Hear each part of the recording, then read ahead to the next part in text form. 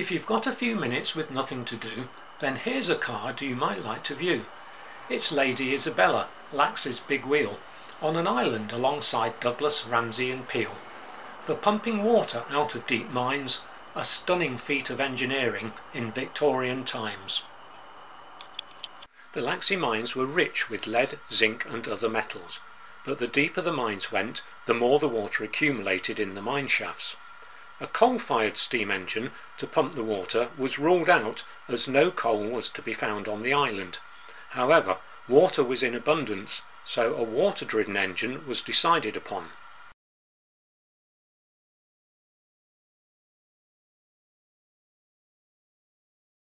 The water wheel took 4 years to construct and was opened in 1854 and christened Lady Isabella, after the wife of the governor at that time.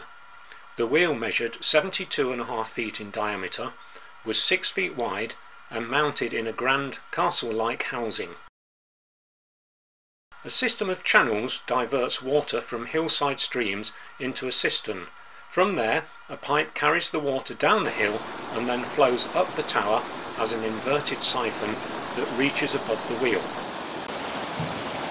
The water falling onto the wheel and into buckets built into the rim allows the wheel to turn in a reverse direction. A crankshaft transfers its 3 revolutions per minute into a long mechanism.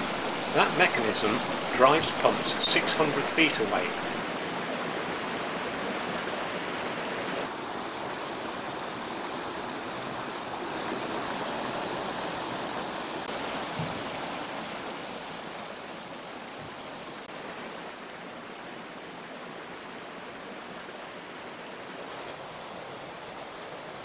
The pumps in turn lift water from the nearly 1,500 feet depth of the main mine shaft to the surface. This drains 250 gallons per minute into the Laxey River below. The mines closed in 1929, but the wheel was preserved largely through the efforts of a local builder until purchased by the Manx government in 1965.